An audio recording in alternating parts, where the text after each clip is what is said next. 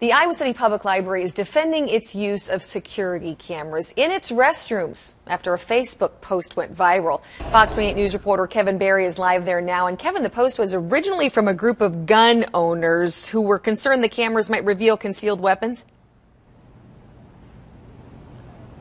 Right, Tiffany, the idea was that if those cameras saw people carrying guns inside the restroom, then the police would be called and they would get in trouble. But it wasn't just Iowa gun owners who were concerned about those cameras. Out on the Ped Mall, the idea of walking into a bathroom and seeing a camera up in the ceiling just didn't sit well with some folks. Definitely would be pretty upset about it.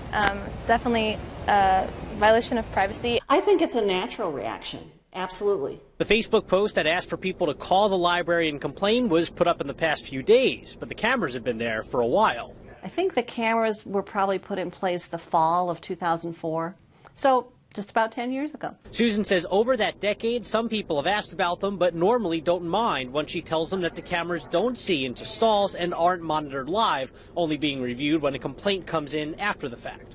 People have been arrested for assault based on evidence from a camera that was in the public restroom. Susan says they end up reviewing footage from those bathroom cameras only a couple times a year. While some say it's disconcerting at first, it makes sense for Ben Brozine. I have been in those restrooms when they were kind of taken over by a handful of homeless dudes that were kind of just living in there. He says now he feels completely safe and takes his two small children to the library without a second thought. As for carrying a gun, cameras actually aren't the issue because of a resolution from the city council. As with other municipal buildings in the city of Iowa City, firearms are not allowed except for law enforcement people, whether it's caught on camera or not.